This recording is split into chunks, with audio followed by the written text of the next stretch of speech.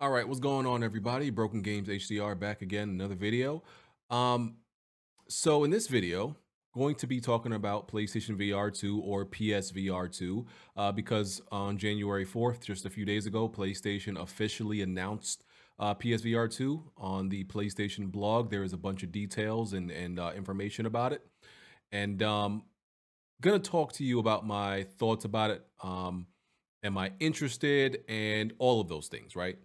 So, first of all, I got to start out with a backstory relating to my experience with VR. I did not buy the original PlayStation VR, and I'm going to get into why. But first, I got to start out with this video. I mean, it pretty much connects to it. So, at one of the E3s I went to, I feel like it was either E3 2016 or 17. It was the E3. I think it was the E3 where Days Gone was first shown, and Gorilla Cambridge, which is now shut down, it's defunct, showed off Rigs. Rigs was the the VR game that they had for PSVR, right?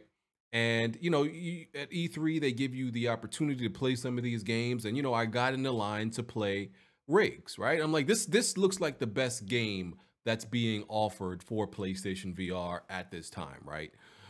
So I got in line to play it with I was with some people that I knew at E3, got in line to play Rigs because, I was generally interested in VR. So why not, right? Got in line. It was my turn to play Rigs, put on the big ass helmet, Professor X Cerebro helmet, and was playing the game. And a few minutes into playing this game, how do I describe it? And I think I've told this story before. I felt, this is the only way I could describe it. I felt my stomach fall out of my ass. I'm sorry, that's the only way to describe it. My stomach was in my ass. Okay? And what I mean by that is I became so physically sick. Like so physically sick by the motion. It was mainly motion sickness. It felt like vertigo. It felt like a combination of a lot of things. I'm not gonna lie to you. I thought I was gonna die. I thought I was gonna die, right? So this is while I'm playing, right? And I sucked it up and I powered through it, but I could not wait for that VR session to end because we were playing with other players, of course. I could not wait for it to end. I took off that helmet, and it's like when you're drunk. Like, I felt drunk and high at the same time. Drinking champagne on the airplane. Never mind. I'm about to get into some lyrics. But yeah, I felt drunk and high at the same time, and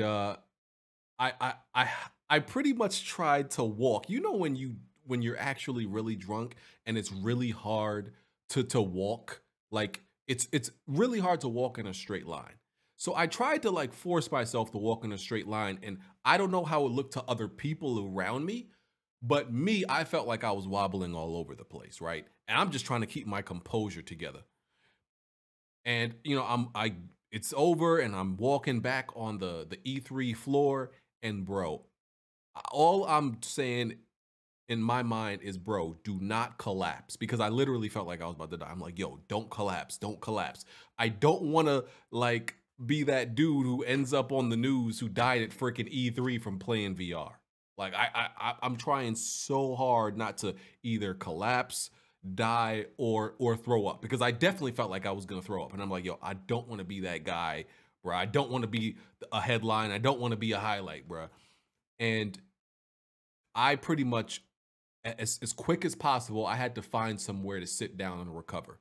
I think I was down and out for at least 45 minutes. I found somewhere to sit down, and I was done for at least 45 minutes. I was incapacitated. I could not do anything.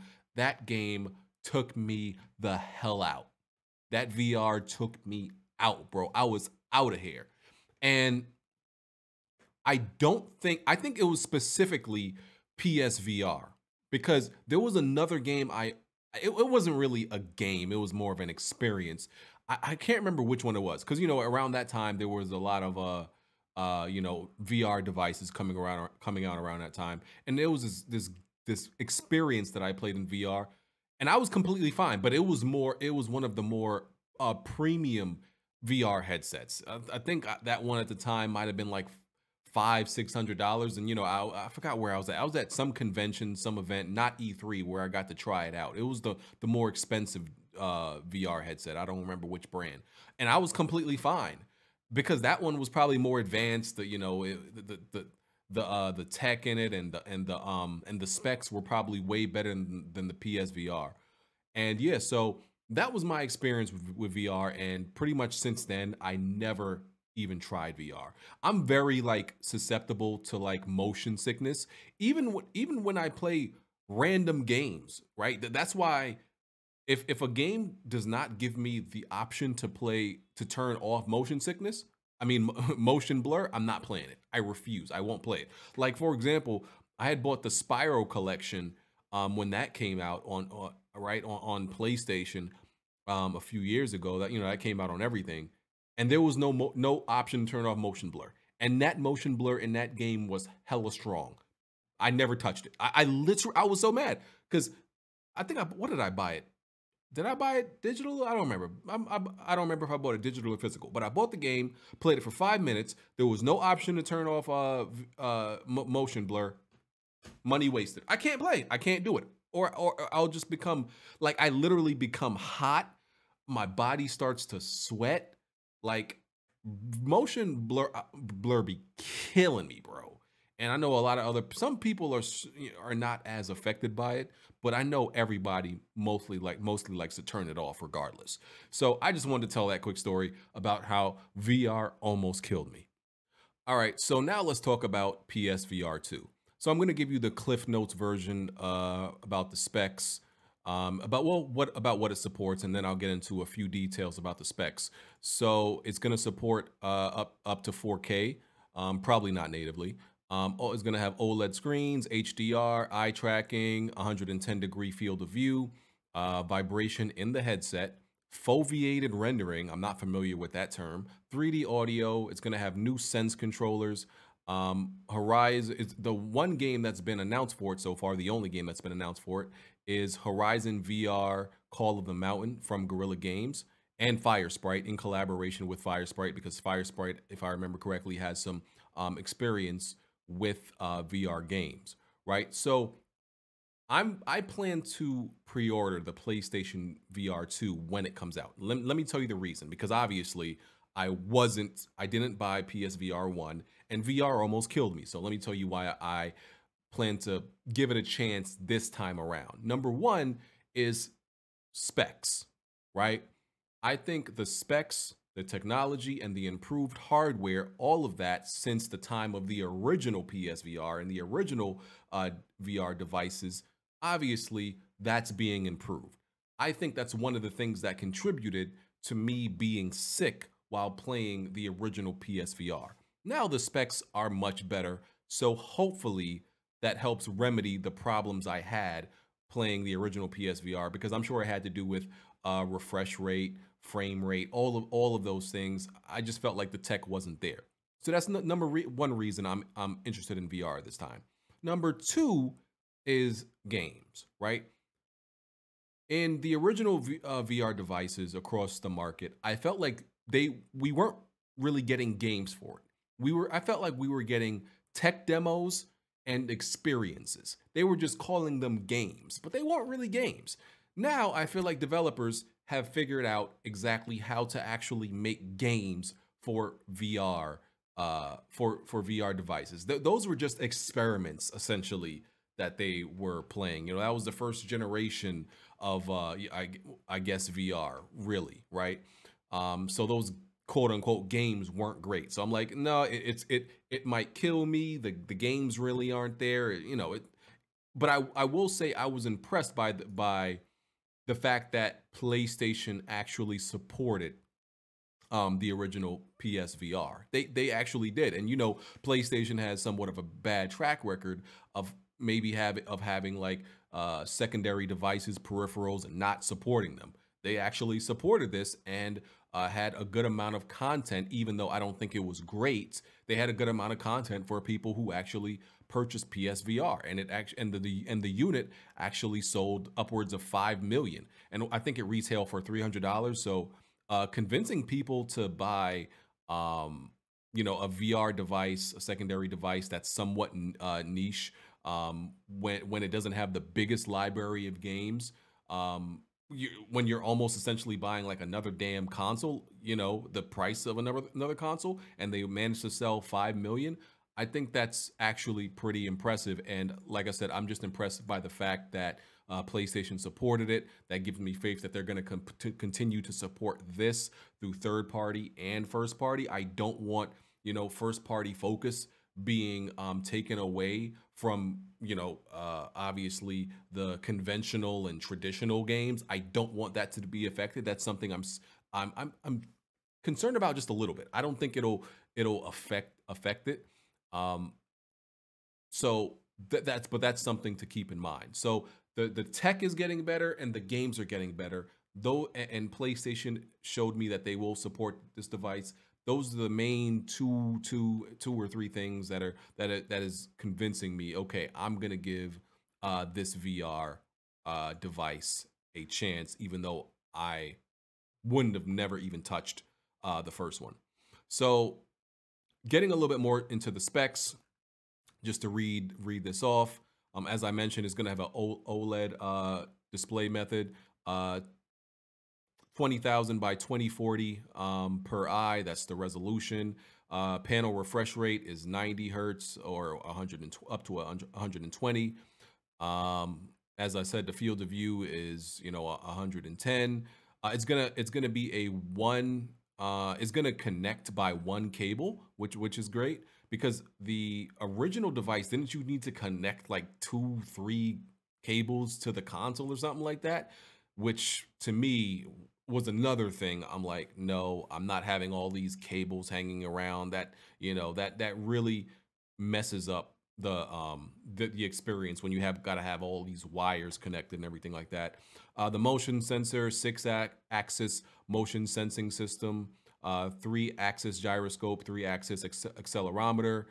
The cameras, 4 cameras for headset and controller tracking IR camera for eye tracking per eye. So wait, which camera do you actually need to use this? Do you need to buy the PlayStation? There is a PlayStation 5 camera. So I'm assuming you're going to need that camera to actually use this. I guess I'm going to have to buy that. Or is it going to be bundled in with this PSVR? I'm not sure about that. But whatever. I'll get what I need. So as I said, there's going to be these new controllers. I think they're calling them sensor. The PlayStation VR Sense controller. And I assume that we're probably going to learn a lot about this, a lot more at E3. And I would assume they want this to release this holiday, which I think is the perfect time, the right time to release it. What is it? The Oculus Quest 2 release? Well, it wasn't released. I don't completely keep up with like all these VR devices. So, I don't, correct me in the comment section, but all I know is the Oculus Quest 2 sold very well this holiday season. I think it's the Quest 2, right? It sold extremely well this holiday season. And I'm like, I saw it and I'm like, why are so many people buying this? Like it didn't just release, according to what I know, but I'm like, did it get a price drop? I don't know exactly what happened, but a lot of people were buying it. Like a lot of people that weren't gamers, weren't necessarily gamers. A lot of people that were gamers, just a lot of people were buying it. And it's like $300 right now. So it was like a great holiday gift. It was fun. People were playing a whole bunch of different games with it. So, and the thing about PlayStation VR, the original one, is what? It was like the top selling VR device for a few years, right? And that's partially because it was the cheapest one. It was the best entry level, VR device for somebody who doesn't want to invest something in a peripheral that, is kind of like experimental. You don't want to spend 500-600. Wasn't there one that was even like $1,000 or something? You don't want to spend something like that on VR, but you want to experience it. get the best, entry level one, which was the PSVR. And then there was one that was like what, $400. Like I said, I don't remember all this stuff. I wasn't necessarily, I didn't have necessarily my finger on the pulse of everything happening in VR, but I know that device sold very well this past holiday. So if PlayStation gives people like an actual app, a must-have VR game this holiday, and they actually launched the PSVR2 this holiday, it's definitely gonna sell. It's gonna sell very well, and according to what I know, Astrobot VR is like the best rated VR game ever. Like PlayStation has the best rated VR game, which is Astrobot. Obviously, I never played it. What I'm like, I hope they can like bring some of those like Astrobot to. I hope you can like possibly play it with this new VR device maybe. Also, I know Resident Evil 4. Y'all know how much I love Resident Evil 4. That VR game is exclusive to Oculus, and I was thinking like I figured like VR game exclusivity works like just how it does with regular games. Like, oh, it's gonna be 6 months, it's gonna be a year. But some people have told me like, oh no, apparently I think it's exclusive to Oculus, and apparently Oculus VR exclusives are like forever. I don't know if that's true or not. Somebody please let me know. But I would love to play, PSVR, play Resident Evil 4 with PlayStation VR because love Resident Evil 4. So, and there's of course there's going to be the like I said, there's the haptic feedback and adaptive triggers in the PSVR2 sense controllers. So the same experience you're going to get with the dual sense, you're going to get with you're going to get with the PSVR. So yeah, I'm looking forward to this. I want to see more games be announced, because the call of the call of the mountain from Horizon, they've seemed to reiterate like this is they wanted to emphasize that this is going to be an actual full-fledged game.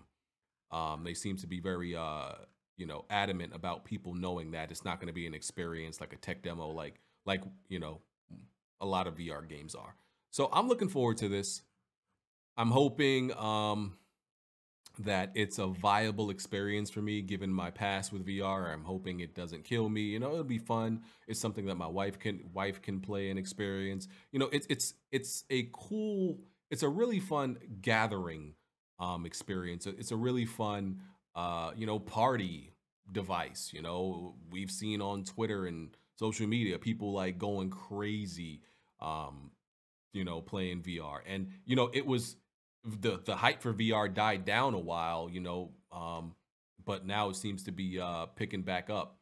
So yeah, that's great. So yeah, that's my stance on VR right now. I plan to pre-order this. We don't know the price. We don't know release date. I assume they would want to release VR2 similar to what they released the original PlayStation VR price at. So yeah. Let me know what y'all thoughts on this. If you plan to pick up a PlayStation VR2 when it comes out, hit the like button, hit the notification bell. Follow me on Twitter if you're not. Hit the join button to support the channel, become a member. And I will catch y'all on the next video. I hope I don't die playing VR when it comes out. We will see. If it kills me, then I'm dead. But if it tries to kill me and I survive, then I'm just selling the shit. All right, I'm out. Peace.